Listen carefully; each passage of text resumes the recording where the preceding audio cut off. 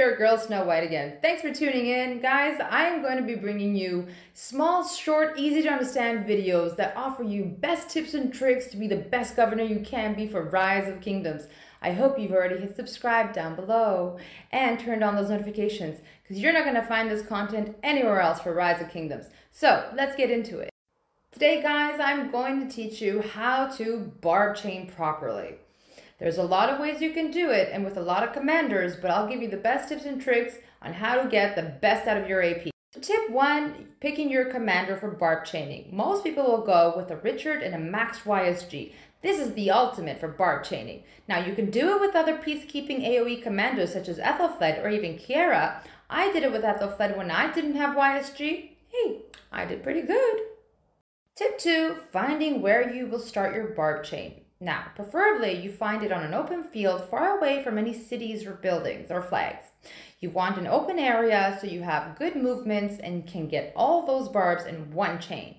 Tip 3, and this is what a lot of governors don't do.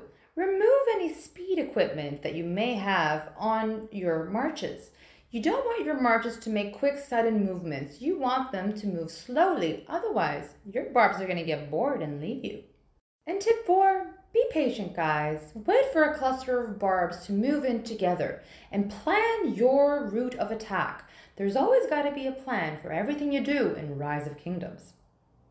So you can see I positioned my march at the very first barb that I'm going to start my chain with. Now, I will make small little movements closer to the next barb in order for my YSG AoE damage to hit it, and then it will start to attack me. And moving on to the third and fourth barb. Now, sometimes it'll happen where you make too much of a sudden movement or the barb just gets bored and walks away. Don't get discouraged, don't chase it. Continue down your route. Well, I hope you guys are going to go out and start that barb chaining and save your AP because, wow, AP is crucial. And you'll all notice that. The further you go along, you'll see how important it is to maximize your AP and to minimize its usage. So guys, I hope you enjoyed this video and I hope you've already subscribed and turned on those notifications. So y'all said that you were looking for my apple. I didn't hear anything from it. I think I'm going to go hunting for my apple.